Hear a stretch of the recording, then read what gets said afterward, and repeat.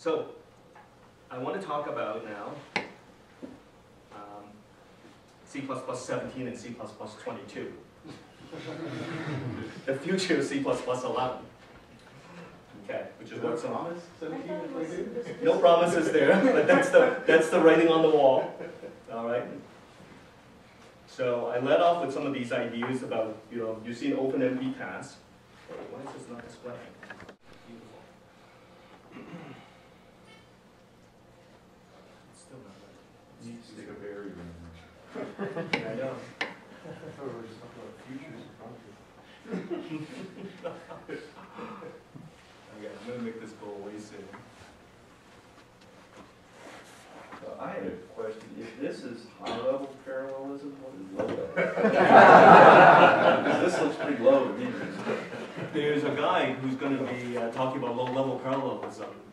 Tony is going to talk about atomics, something I talked about in the past, where you get down to the nitty-gritties and figure out how to actually start up the thread, how to join it, and how to create atomics and atomic operations on them. The first couple of slides I demonstrated, the second slide had these atomics, and you saw what I did there. That's very low-level parallelism. Okay. I thought high-level parallelism was like distributed across a large number of different computers. Those are different models of parallelism. So there was a slide I showed distributed parallelism, where by default memory is private.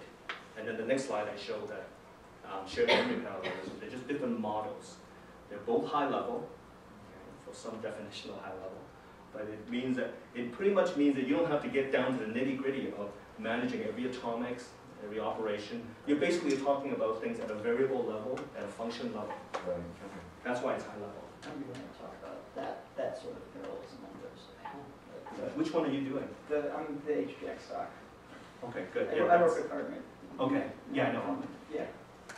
All right. So let's get into a little bit. So this is actually kind of a standards report in some ways. Talking about what we talked about in the last couple of. We had one meeting post standard ratification. Some of you guys already know this.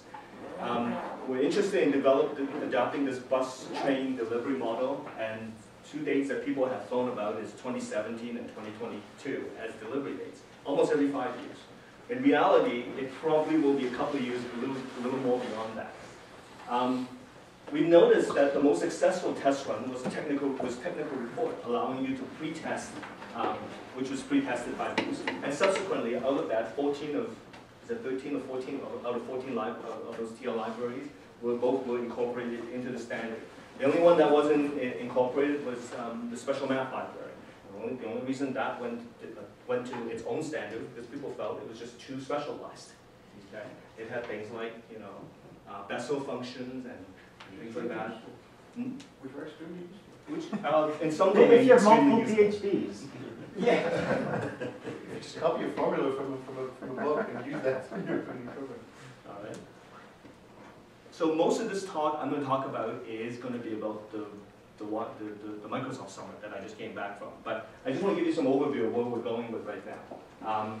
It looks like 2014, so right now the standard is the door's open for proposals, and in fact they have been flooding in. 2014 will look like it's a cutoff. Okay, we probably don't know what to call it. It could be still called C++1X. But we've done that trick before. And we still make it trapped. Okay. Oh, 2 months, may as well go for the big one. One of the biggest comments at the standard community level was that we don't have enough libraries. Standard is mostly, right now we have an order C of non-interoperable libraries. And we're hoping that the standard can help. At the end of this set of slides, I attached the talk that Herb gave at the Kona meeting as well as recently at Microsoft, or at least some parts of it, so you get an idea what that means. But the idea is that he wants to, the group wants to start up this organization called PCL, Portable C++ Library, also I guess you can pronounce it as Pickle, in which they're soliciting libraries from various people, like from Qt, Google, Adobe, Apple, Microsoft, I suppose. Okay, because there's a vast amount of C++ libraries out there, and they're unordered. You don't know that the interface is different. It might be working to a different standard level. it would be ideal if we could gain some of those into the standard. What we've been getting are low-level. What we've been getting are these low-level libraries when we solicited them. What we want are the high-level libraries, like networking, like XML, okay? How to gain an HTTP socket or something like that. File system, I only name a few. So in these sets of slides, I'm going to show some of them. The idea here is that we're interested in stabilizing for a few years until compilers can catch up. I also attach a bonus section here later on where I talk about what the state of all the compilers are. I'm not going to talk about it. But let's just say that we now are pretty sure that one of those compilers is pretty much going to claim relative compliance in the next 2 years. Okay?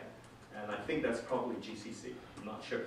But most of the other compilers have all been working up towards a multi-phase release. We started almost, I don't know, 3 or 4 years ago. Microsoft started quite some time ago as well, and Intel is up to version 12.1 now, if I remember correctly. So some things that are coming about, people are noticing there are some words that we forgot to standardize, like CBegin and CN and things like that, little things. Other people are noticing bigger things, like, you know, the lambda is monomorphic. We would like it to be polymorphic. Okay? Concepts is probably going to come back. There's a great talk by Beyonder, and can't remember his name. Is it Brian? Andrew Sutton? Andrew Sutton, thank you. About where they're taking concepts. Just in short, let's just say that they took the original set of concepts, threw away all of them, most of them, and reduced it down to a set of about 30 of actual usable concepts that they believe form a coherent system. Much of this based on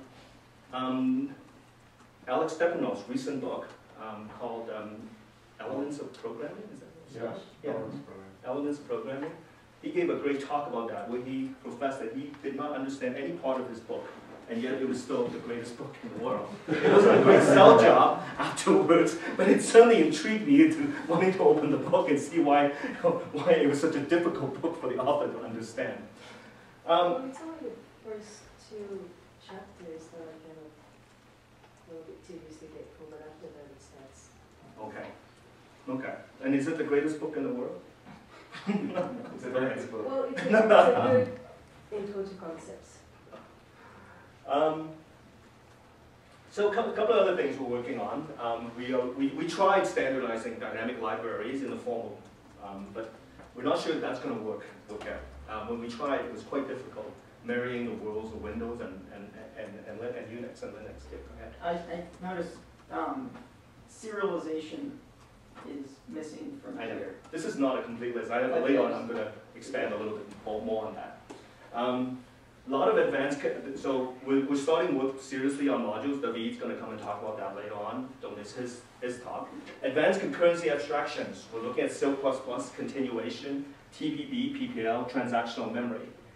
There are other failed features from C++ OX, and I'm not entirely sure they're going to go forward. So the thing is that people don't really clearly distinguish between library components and language components anyway.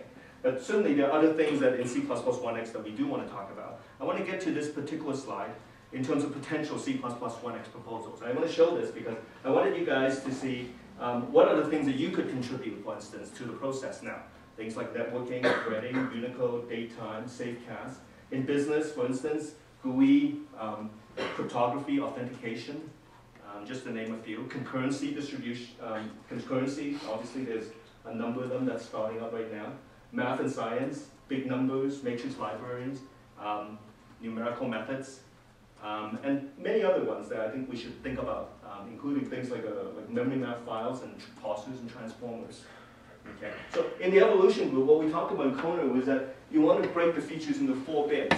There are these small cleanup features for C++ 17, the so-called stretch features for C++ 17, and then features for C++ 22. We created this sort of framework at which we can ask ourselves whether something should be admitted or not. These frameworks are nice to create at the beginning of a project. In reality, I've never actually found that people actually follow it when you get down to push and shove. You can read it, or you can read it in the slides later on. I'm not going to go into too much specifics of it. So here this is my test, I apologize. All right. There was was a whole number of categories that I did separate into, of which serialization I believe is hiding in here somewhere, where they started and looked at all the possible different proposals, or some possible recommended proposals that have been coming out. So meta-programming, they're looking at things like metacode, AST operators, compile time error. Templates, they're looking at member templates, local classes, local templates, parameter packs not being in the last position, because right now they have to be, things like that. Function partial specializations, anybody have a proposal for that? It's about time. Okay. Default arguments for partial specializations. Some of you guys who knows the ins and outs of C++ are going to love these. Okay. But at a bigger thing, we're looking at things like reflection, the ability to support compile time reflection. C++ already essentially has dynamic runtime reflection to some degree. So there's a number of proposals coming in under that. Large-scale abstractions of modules, no macro, #1s, dynamic libraries. And then on this side, controlling generalizations, things like multi-methods, for instance, pattern matching, call generalizations, call optimizations, concurrency, lambdas, as I said, the polymorphic lambdas. Let me see, what was this there? I just wanted to give you an idea of what's going on. Numerics, big int, fixed point. There's actually proposals for some of these guys. Okay. Again, I apologize for the eye test. There's just no easy way of fitting this into a single slide. However, the only reason I'm showing this is just to show you the variety of things that you can help contribute. Okay. So this is the part I want to talk about. C++ Advanced Parallel Summit. That was last week. And here, a bunch of us, because my primary interest is C++ parallelism, or parallelism in general, a bunch of us got together and talked about these things. Asynchronous operations from Microsoft, the then and the await operator. Executors by Google, with Jeffrey Yaskins. I put forward transactional memory in a consortium of companies with Intel and Sun and HP. Task level parallelism, SILK, TBB, and PPL, TLS interactions, okay, vector parallelism from Intel, and completing the synchronization libraries. These are smallish proposals that would get towards, in fact, this is specifically talking about the locking on streams, actually. And then voluntary cancellation, something I've been working on for a while as well, too. So these are what's moving forward in terms of parallelism. I want to talk a little bit about transactional. I'm going to go over some of the major topics a little bit. And there are other people here in the room who also attended meetings, so maybe you can also jog them for recollection. Questions? Where would GPGPU fit in there? GPGPU fits in here. Vector parallelism is on one level, okay, and potentially these guys, okay. But essentially, not much. Not much. Yeah. No. I mean, I will also say there was It's not really ready. yeah, there was no specific proposals for accelerator GPGPU support. C++ app was discussed, but Herb has always felt that it's too early, because he just put it out, for it to have enough user experience to really be at a standardization level yet at this point. Okay. The only high-level accelerator language out there, as I mentioned from a previous talk, is OpenMP's accelerator proposals, but we're not putting that forward. Okay. Although, with enough convincing, I might take a look at it. But I've already got a huge task in front of me. Okay. Any other ones? I'm going to go over each one of these in a little bit of detail. Not enough, obviously, to elicit understanding, a super amount of understanding. All right. So transactional memory was presented, and the long and short of it was that when it was presented in Kona, there were some questions about performance, questions about use. Is there really use cases, industrial use cases out there? Okay. We all have heard this hype with transactional memory, saying it can do all the magic in the world, solve all your problems, and make everything easier. Well, it doesn't. Okay. The committee knows that. They asked us to come back with demonstrating which transactional memory specifically is useful in what specific cases. Okay, and that's what we did. We went ahead and showcased some of that. It seems that most people are quite happy with the results that we put forward. There was a large discussion as to how it was going to fit in the larger scheme of C++ 17. Well, the group, my group, had never intended TM to be C++17. We always said that it should be a TS, a technical specification. Some of you might think of that as a technical report. That's, in effect, that's sort of the equivalence. Okay? They changed the name and a few other things. But, so the idea is that it would go out there as a technical specification, and in fact, coming out of the meeting, they decided to start a separate study group out of it. Right now, there are 4 or 5 study groups out there. Study group SG1 is concurrency. SD2 and 3 is network and file system. I'm never sure which one it is. SG4, yeah, I can't remember. SG5 is now transactional memory. Okay, and tomorrow I'm going to have a meeting with my group to figure out who's going to lead this group. But anyway, the whole point of it is that we presented a whole bunch of studies demonstrating students who used transactional memory, in one case doing it with locks, and another case doing it with TM, and then the third case using high-level locks as opposed to low-level locks. There was some interesting data showing, and I'll be the first to say that they're not totally conclusive. I mean, if you squint at it right, you think that it looks like TM is really easy because it generates fewer errors. Okay? I myself am not super convinced about all these things. However, the most convincing case, I would say, is probably this one, where TM, we believe, is a necessity. Let me see, SG1, transactional memory constructs, is a necessity if you ever have to do templates in future. Okay, and it's probably this particular use case here, in that the locks are impractical for generic programming. Okay, if you have to do generic programming and you have no idea what your template is actually going to be instantiated with, you are never going to know for sure whether there's some sort of unique lock mutex inside, okay, that you can't probably compose with. And ultimately, this was probably the most convincing slides for the group, saying that if you really, really want to use generic programming with locks, you're going to have to, at some point, introduce transactional memory. Okay? And ultimately, I think the group was mostly convinced by something that Pablo said, which was that we probably need to, so what does the TM group want? The TM group actually wants the C++ people's input. The TM group has taken it to the point where they have all these different, these multiple solutions for the usual problems of TM, which are things like, what to do with I/O, what to do with relaxed transactions that cannot be rolled back, what to do with exception handling in C++. So we've designed all these scenarios, but we don't know which is the best one for C++. And probably the biggest thing the TM group wants is this feedback from the C++ users groups. Go ahead, sir. The TM, it can't really avoid a deadlock, it just can make it less likely, right? Sure. Because you're going to have cases where it has to fall back and actually do a mutex lock. Right. So it's in a way it maybe is even more dangerous because now you're never quite sure if you have a deadlock potential there or not. And one of those things that would only show up after you release the software. I would never say the TM can totally prevent a deadlock. TM can always make progress. It might lead to starvation, but not deadlock. Unless you implement. That's a big difference, exactly. Yeah. Yeah.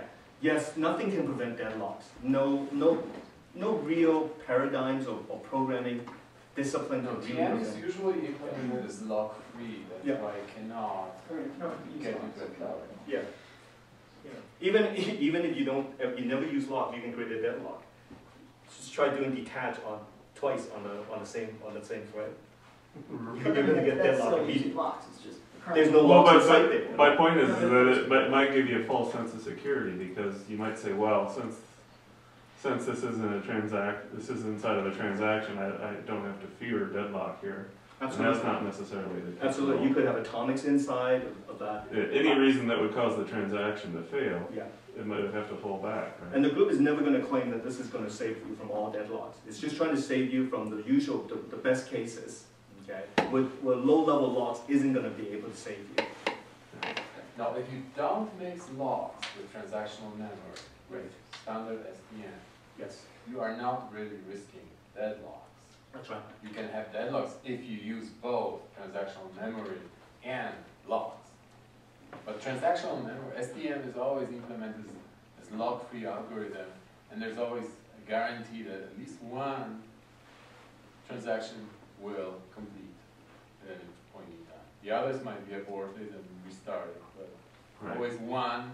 So every time, so if you keep putting more and more transactions, then you starve, right? But if you have a finite number of transactions, they will all eventually succeed. There is no lock in transaction. So like I really, said- I mean, really, deadlocks are eliminated if you only use transactional memory.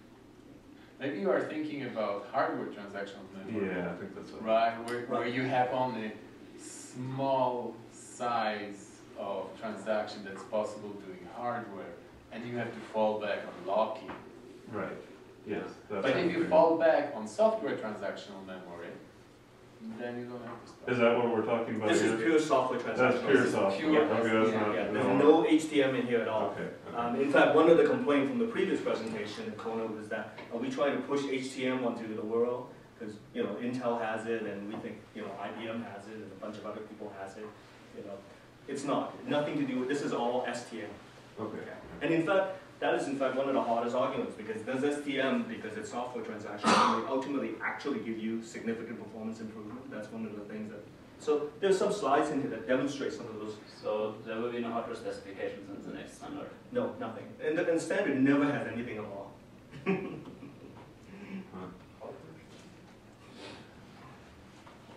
Well, IBM has some chips that already. Blue Gene Q, BGQ. Not agree as a Blue Gene Q manufacturer. The problem is Blue Gene is one of those, what do they call it? Blue whale?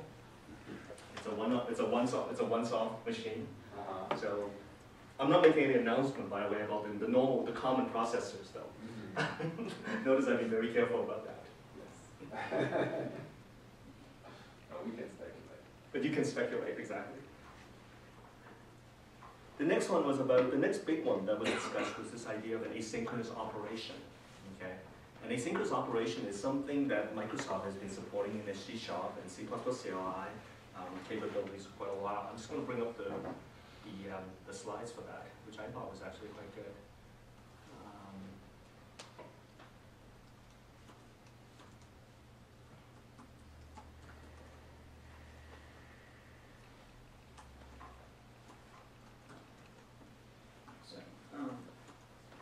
So You said about stuff like .when or .then for the continuation. that's right, the .then, the continuation. So the department actually came back from that meeting and implemented that for, Yes. so we have something like a reference implementation. Yeah, there's a reference implementation. Harman talked about it. He was there. Yeah. So part of it, for you guys who don't know, if you're not in the Windows world, is that it gives you a more additional capabilities on the synchronous pattern than what async currently has.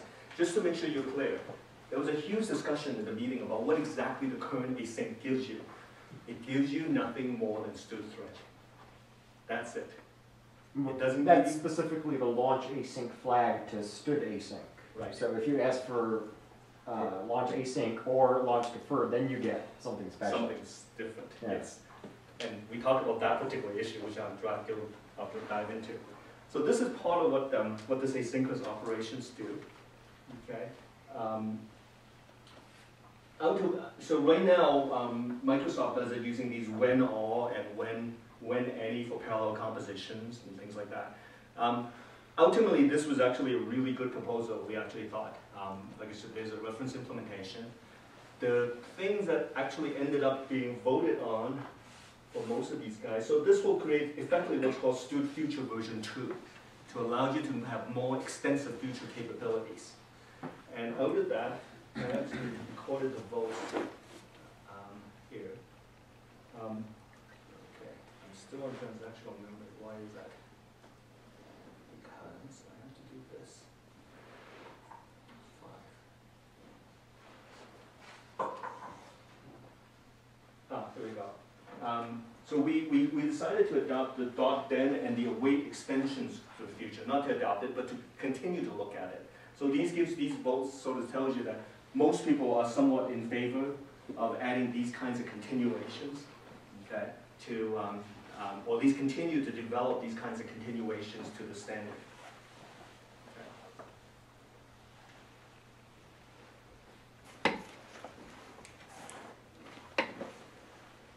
The next thing we talked about was serial equivalence of silk plus. Now I talked about what serial equivalence means. It means that in sequential mode, it should be the same as in multi-threaded mode, but with one thread running.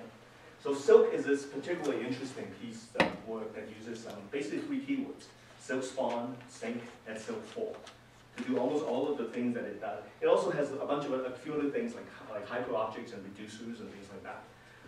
To ensure that there's no data, to ensure that when you do something, this is the beauty, as I understand it, of silk, is that it's fairly easy to convert any serial program into a parallel program with additions of these keywords.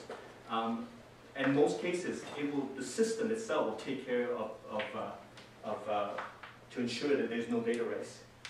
There's also a second major advantage to all this, is that silk, because of its nature, somehow controls resources and thread management in such a way so that it won't cause a massive explosion in oversubscription. Now, at first, I thought that that was partly because silk does its spawning by doing parent stealing. Okay? In other words, silk is kind of like a cactus, what's called a cactus stack. It actually steals from the parents, whereas most work stealing algorithm you're familiar with steals from the children. So it creates a root-like kind of an architecture. Now, it turns out that that's not the case.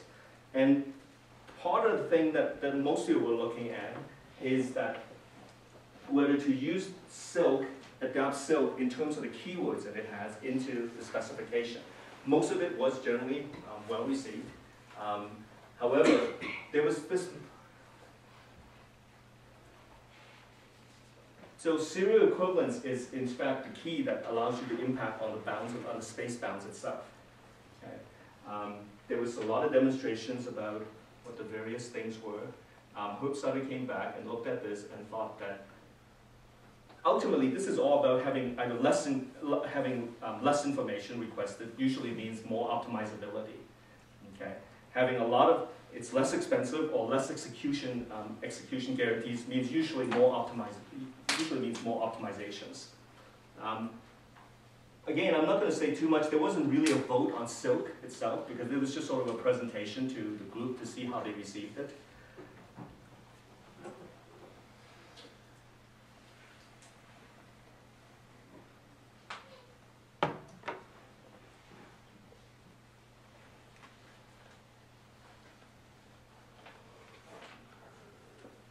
The next one is about PPL. And actually, I'm going to terminate this guy. And that way, this will make this work.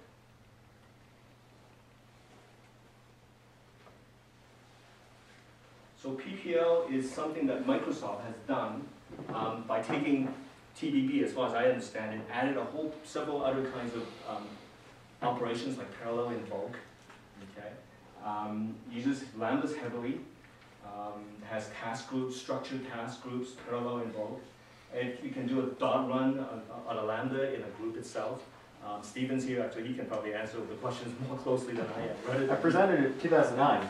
Okay. You can pick up the slides on the BruceCon website. Right.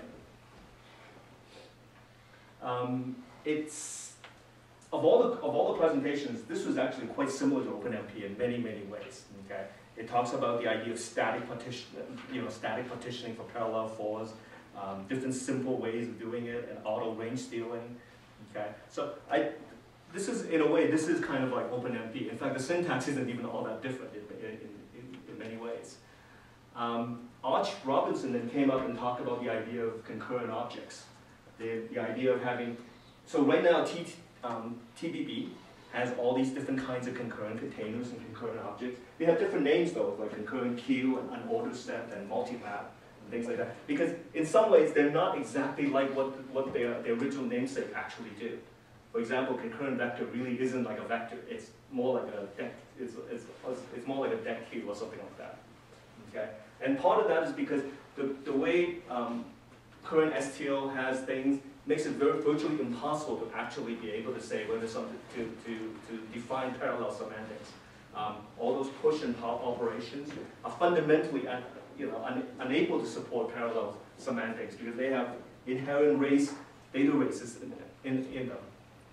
Okay.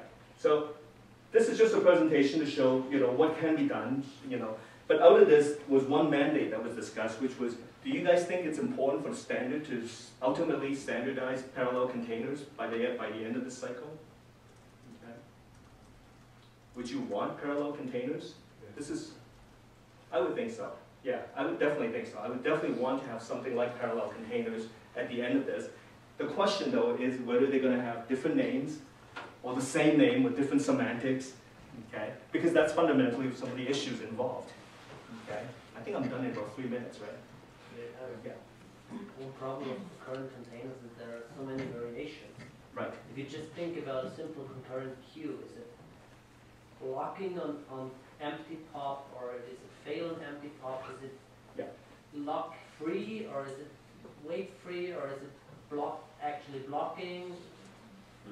These are some of the... Do we add 10 containers to the standard, or do we say, okay, this is probably what most people need, we just add this one? Right. You point out exactly the problem here. This is a huge problem for us to work through, if we actually even can. Okay. The next one came from Pablo, actually. He pointed out some problems with thread local storage. Let me just point out right now. With thread local storage, right now, there's ambiguity in the standard to know whether this is referring either to the user thread, some worker threads, okay, or some task threads, task-only threads, or something like that. Okay. So right now, some people would think that it's just user threads, because you actually have to say __ thread. Oh, sorry, that's the old syntax. Thread _ local in order to acquire yourself a thread. Other people would actually argue that in some examples, this is clearly a worker thread. Okay. And in the OpenMP world, you'll see that it spins up worker threads underneath. Well, that is also what is being done here in some of these cases. So we talked about that, and the consensus is we might have to start introducing naming for these different kinds of threads in the standard for TLS. Right now, leave TLS the way it is, and maybe later on introduce something like worker threads or task threads, okay? Task-only threads or something like that, so that it can be supported. It's not a good idea to mess with thread local storage. However, that discussion did illuminate one interesting point, which has to do with interaction with async. And I'm going to lean on Stephen to explain this one.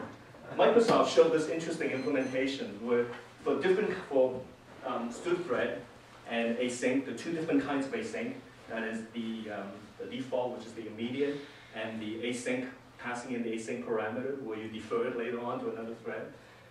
They were able to come up with an implementation which is significantly faster for async than the std thread. Okay?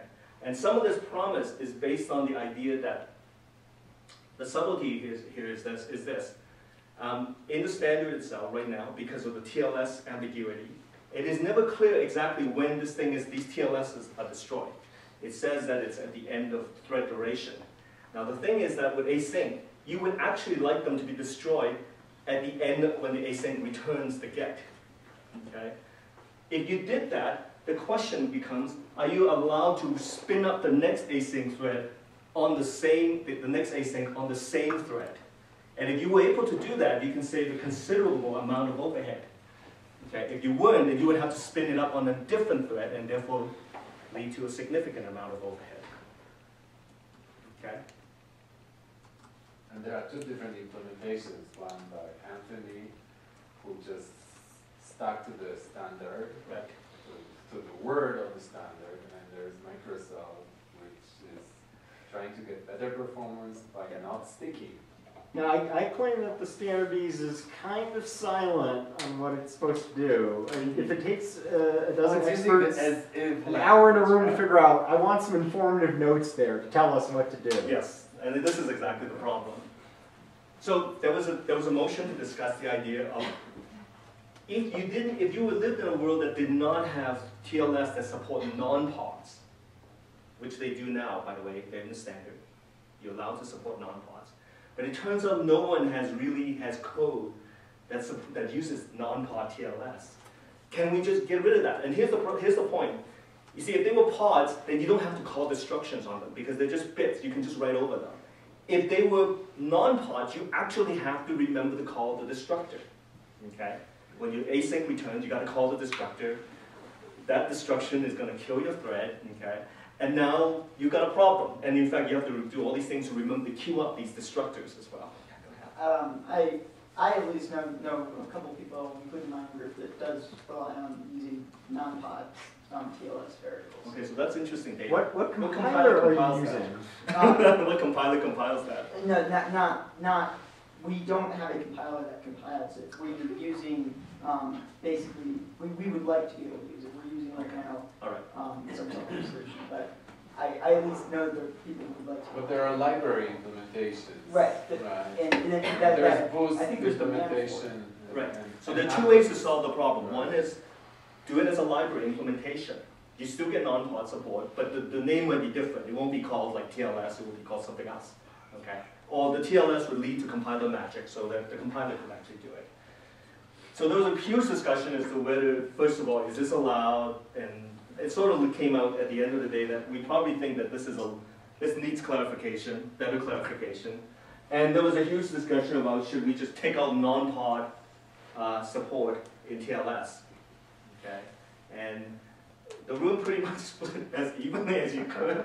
5, 5, 5, and pretty much 10, 5, and 5 here as well too. So when it goes like that, there's just no consensus in that case. Okay, that's not going to happen. It looks like, unless someone wants to write a more extensive paper. So this is an interesting data point. You and Lawrence Kroll actually said he had code that uses non-pods. And he would like to keep it as much as possible. I mean, why do you guys feel that? This is not me. I'm just trying to represent the opinion of the whole group. I mean, it's just I'm surprised to hear this idea that people wouldn't want to use non-pod. Because by getting rid of it, you can get back this optimization that Microsoft is using. I understand that. I'm just saying that I think that there would be people who would say, well, hey, I want to have non-pod TLS. Which is more useful. In reality, other people have discussed that maybe Microsoft could also switch to a thread pool or something like that, so that it doesn't. I was one of these three strongly against, so I'm opinionated. You go So ahead. maybe that's a stupid question, but why is it so hard to just call a destructor on something that's in a TLS without destroying the thread? So that's ultimately what you would have to do if you wanted threaded reuse while making it appear that all of your thread locals had died and then were recreated. It's just hard to implement. That's Yeah. the only. It's actually not a concern for us right now because we don't even have the thread local stuff, but it's something that any vendor would run into if they try to get the best of both worlds. But it doesn't sound like it's possible to do. I mean, Yeah, it should be technically possible. Right. You just got to go queue up the destructors, but right, exactly. it, like, just invoking thread local CDORs and DDORs seems extremely fiddly. So there was some question as to whether people actually needed it, or was it a case of the committee just saying, yeah, let's throw it in, non-POD, sure, whatever. Okay, I'm going to close out because we have a little bit over time. So I only have 2 more slides to go before I'm pretty much done. Vector parallelism was introduced from Intel. So this is the idea of creating an array shaping notation, allow you to address components of the array. Okay. It will allow you to support all the different SIMDs capability in a sort of generic way. This was actually being proposed to OpenMP as well. Okay, so here we are, to today's world with that. You buy your computer and you finally are able to, if you don't have vector, some sort of vector SIMD notation, you're actually probably only using maybe 12% of your computer because it's got a lot of SIMD lanes that are happening, but you're still only using one of those lanes. Okay, even though you may be using up all the cores. Okay. Beyond that, we had some quick talks about a bunch of other things like C++ AMP, latch, Google brought in latches and barriers and counters. They seem pretty innocuous. Concurrent queues, stream mutexes, that's what we talked about earlier about the different kinds of blocking you can do on different streams. There was a big discussion about the cancellation feature, the ability to cancel. Okay, this is something that Microsoft has, I believe, in C#, C++ CLI. Okay. Yes.